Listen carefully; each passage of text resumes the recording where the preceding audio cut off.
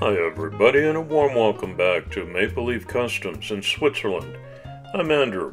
On the bench today is a pile of plastic junk, dollar store trash, harvested electronic parts, and random 3D resin printed bits that got printed but never used. In a radical departure from my regular diecast customs, I'm attempting to build my first trash bash space cruiser. I've enjoyed watching these types of videos on YouTube and thought I'd give it a try for a change of pace for me and for you, my viewers, too. One thing I've been doing for a long time is taking old electronic things apart and saving the inner pieces. However, I've rarely put any of those pieces to any good use, so you're watching me harvest parts and figuring out how to glue things together and paint and weather a realistic looking spacecraft. This kind of model building is great fun, I can tell you that. So settle in with a fresh cup of coffee and enjoy my first scratch build trash bash, complete with trials, errors, and successes.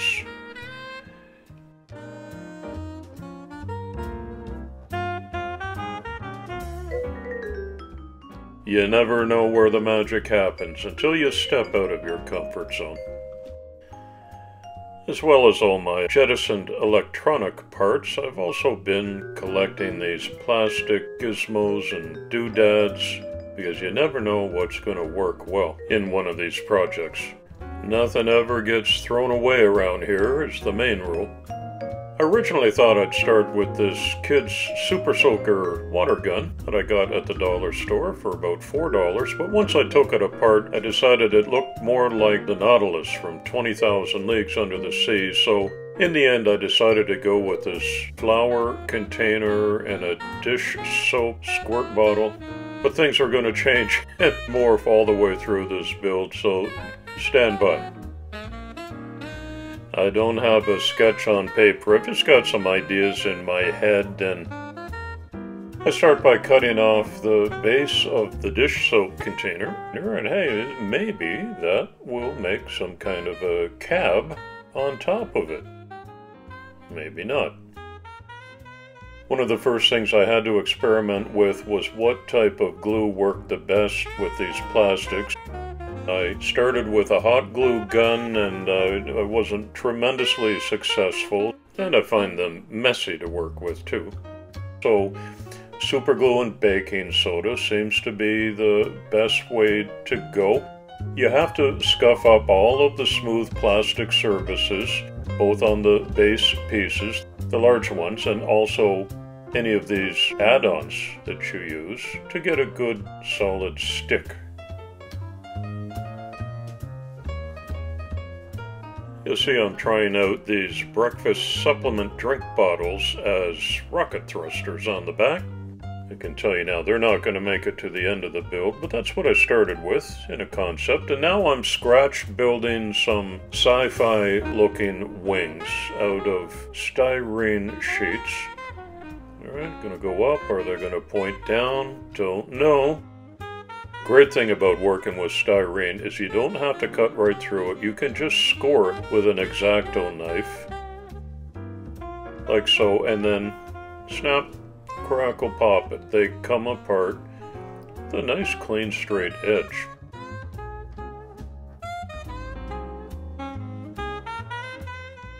So of course I'm making two identical wings left and right. At this stage, they're both single sheet width. And now I'm going to use a couple of tricks that I first saw on Adam Savage Tested YouTube channel. Of course, he was a model builder for Industrial Light and Magic and the George Lucas, some of the Star Wars films. So I'll listen to what he has to say. He's an expert at working with styrene. I saw this in his how to do paneling video. Such a great channel, and I put a link in the description below so you can find it. What I've done is traced out the original size of the two wings, and now in pink, drawing out some measurements that are slightly reduced in size around the edges. like so. I'll do my cutting on these interior pink lines.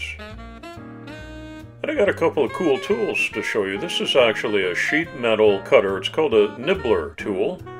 And look what it does.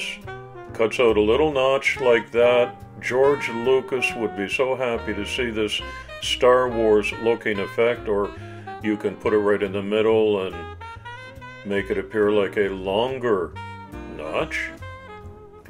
And then I've got this handheld razor blade cutter. And for smaller pieces like this, look what I can do. Ka-chunk. Perfect straight edge. Or change the angle. Now I'm on a 45.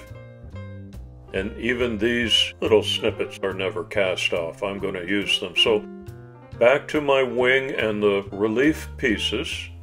Just glue them on with some Tamiya model glue. And I get a great stick with that. Styrene to styrene. Of course, this just welds it together. And greeblies is a new word. If you're not a Star Wars nerd, these are just the little pieces that come from anywhere and everywhere that add texture and relief to these models. The wings are experimental for me, so I've already primed them in gray before the rest of the model progresses at all, and I'm doing a black wash to see what kind of effect it gives me. Alright, I like that. See, the edges come out in a nice relief. I made this graphic so that I could accurately dissect a circle into 8 surrounding pieces, which I apply here on the largest surface of the spacecraft, where I'm going to put this 3D printed battleship prow, if my memory serves me correctly, that was done more than a year ago for a project that it ultimately never became a part of. But it's got some awesome firepower on it. I put it on top of the ubiquitous Pringles can lid, like a rotating turret. And while that glue was setting up, I'm back to the Greebly application. These are some little bedazzling circles from the dollar store. And ceramic floor tile spacers. Couple more little 3D printed parts that were to go on a war rig or something like that.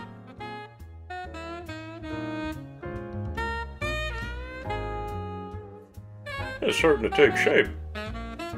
Bear in mind, when you leave your respectful comments below on this build, there's no way to do it right or wrong. Whatever your imagination dictates, that's what you can do. This is the trigger mechanism from that hot pink Super Soaker that I didn't use. This is an interesting little Greebly part that I downloaded for free from Thingiverse.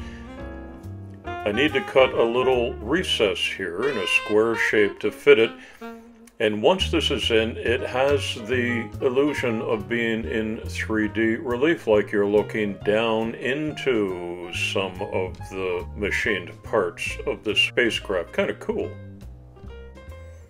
Now I'm just working my way around the top, the bottom, the front, the sides, and adding pieces that I have from my mishmash collection of random bits. Yeah, I hold it up and do a little flyby every now and then just to see that it's getting equal coverage. This is a coil of very soft aluminum tubing that I got from a craft store, and I use this roller technique to make it perfectly straight. But now I need to put a 90-degree angle on both ends because I want these to stand out in relief. Couple of holes in each end, and it looks like that. Huh. And just to prove that absolutely anything is grist for the mill, this is a safety cap from a spray can. You'll recognize the super glue tubes, and here's the pull ring from a pop can. This turquoise bit is another part from the Super Soaker. that I glue onto a small hard plastic bottle. And there's the pull ring, the nozzle from a super glue tube. Remember, nothing is junk around here. And a 0.2 millimeter piece of styrene with some more notches. A couple more greeblies. They don't look very big, but once it's all primed, it's going to give a really nice textured relief to this. Trust me on that.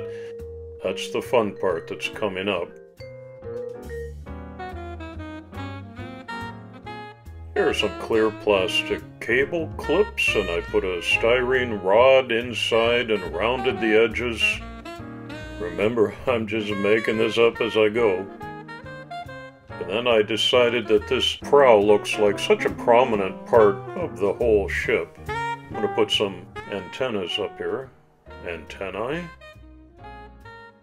Those are the thinnest styrene rods that I've got.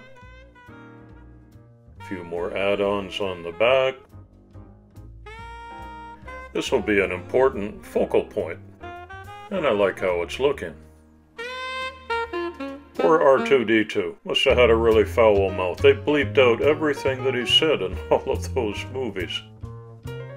Alright, here's the fun. I've applied a little bit of primer here and there to this point, but now I'm giving it a fuller coverage, exercising no patience because I'm not yet near finished with all the greeblies and add-ons, but I couldn't wait anymore. This step brings everything together. See that? Now it's starting to look like a real Star Wars type craft. So I continue on. I'm well ventilated in my hobby room, and there's an exhaust fan on the spray booth, and I'm wearing a mask as well because I'm going through a lot of spray primer here. Safety first. More greeblies. I don't even know what this orange thing is. Kind of rubbery. It was in the kitchen department of the dollar store. Those are little miniature clothespins that I've broken in half. There's a bottle cap that a hole in it's going to serve as the reception point for the stand. I deep sixed the Pringles lid in favor of this 3D printed futuristic looking ring that's going to house the battleship prow.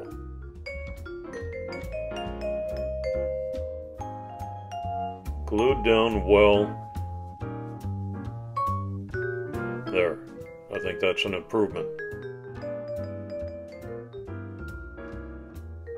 This is a Japanese saw that I've got with a fine blade and a coarser blade. I use that to lop off the end of the dish soap dispenser. And I had this old deathstar looking thing laying around with what was called a power node attachment. I'm going to put those together. This is what I thought would make the nose for the whole spacecraft. And now here's a special tip that I've learned from a YouTube channel called Cut Transform Glue, which I recommend to you, and I'll leave a link. It's how to make a cable from a spring and a heat shrink tube that is often used for joining wires together. And as the name suggests, some heat application makes it shrink, and then it takes on the form of the spring underneath. Look at that. And that's still flexible and pliable, as you can see here. I've applied that as some kind of hose or cable. You decide what you want it to be.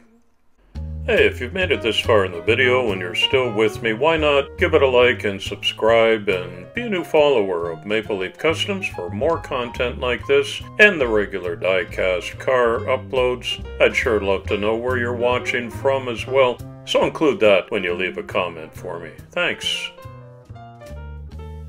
A little more weaponry and firepower has been added to the wings, or if you have to clean your ears at any point during your space voyage, we got some Q-tips mounted there just for you. And now I'm applying the 3D resin printed rocket thrusters. These are replacing the original Activa mini bottles that I started with that I thought were a little bit too long. Here's where it is, all primed up to this point, and the wings have magically been attached now. Looking good so far, but there's still quite a bit of work to be done before I feel it's near the finish stage. But it's already a striking contrast to the empty kitchen containers that I started with. Can you ever have too many Greeblies? Well, here's a close-up of some actual Star Wars models. The answer is no. You can cover all the terrain you want with these. So I reach back into my bag of goodies and Greeblies and start going with these mini discs. These clear ones are a little bit larger. I'm gluing them inside of these rings that I've already applied. Just a different kind of relief texture that I find to be interesting looking. And some googly eyes. Alright, if there's any turbulence, these things will shift around a little bit, but that's only until they get primed and painted as well, and they're just going to become round discs when I'm all finished. Here are some bracelet beads in cylindrical form, all in different colors. Super glue holds them in place wonderfully, and I'm just filling in holes randomly where I think something is required. Have you ever heard of the Canada Arm, or the Canadarm, which is part of the International Space Station? This has put Canada on the galactic map, and I thought my space cruiser needs something like that. So I fashioned one that's pretty similar, and on it goes to the top of the sphere at the very front for a place of prominence. This could be used, perhaps, to pass the maple syrup from ship to ship. Now give this a spin around, showing the latest and the last batch of Greeblies that have been applied. And you know I could have kept on going, but at some point you've got to say that's enough for now. And even the underside has been properly bedazzled. They're going to disappear with the next shot of primer application. Right now it just looks like a lot of junk that's been glued on, which is actually exactly what it is. But I'll remedy that in very short order. Even the underneath has been fully detailed, and you see some landing thrusters that I've added on.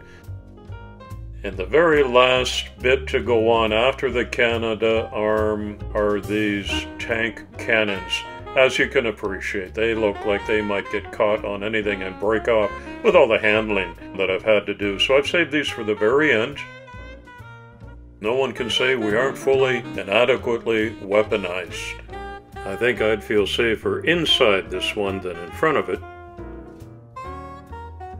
This is the last time I'll put some primer on here to turn all the colors into a uniform matte gray. There's the bird's eye view of everything before the final and very important stage of weathering.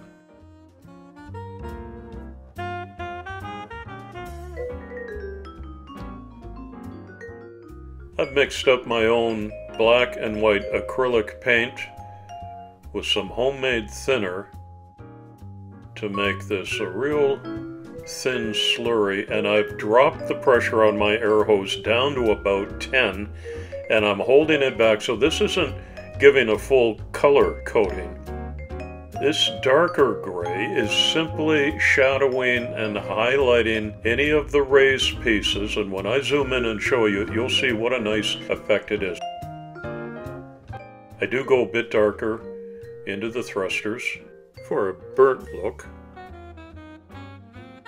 I've taped off 2 stripes on the wings that I hit with some orange. And when I unmask that, I think I've got just the right splash of color on here, and that'll serve a purpose pretty soon. The next weathering step is some panel liner, which brings out all of the textures and the details in these pieces, whether they're 3D printed or bottle caps. I can tell you I've touched every Greebly on this with the panel liner, and that's a couple hundred of them.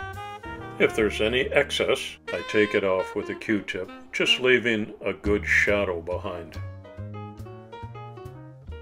Now I'm painting in a blackened glass in what I think would be the bridge of this spaceship, sort of the control center. And that cable that I made that was originally the black shrink tube got primered gray, so back to black for that with a hand brush.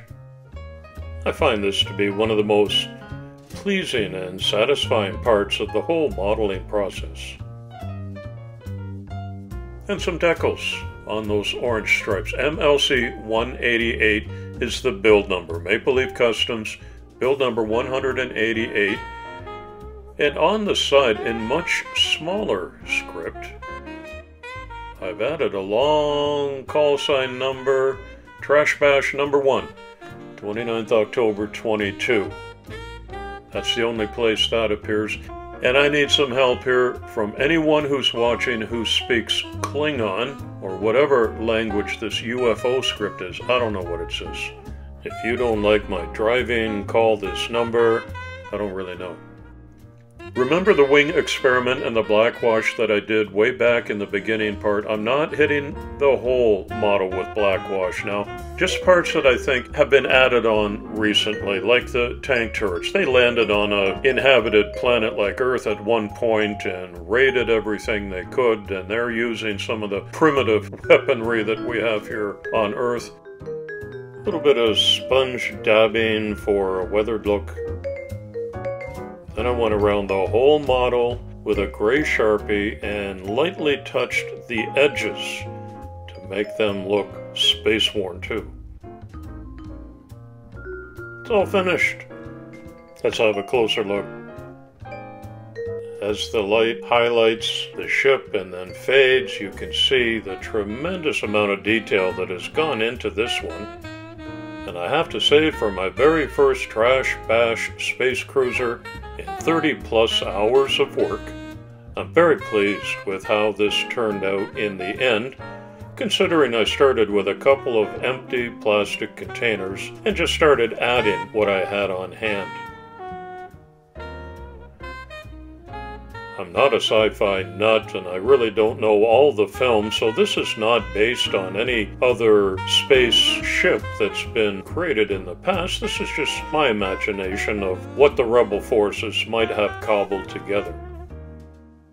They raid a planet, they pillage everything they can, and they use what they take, put it on one of their own ships.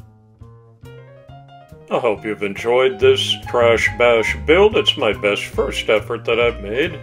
I'd sure love to hear your respectful comments below. Weigh in and tell me what you think. But thanks to all of you for visiting my channel today. Drive carefully, on Earth or in space. It's coffee time.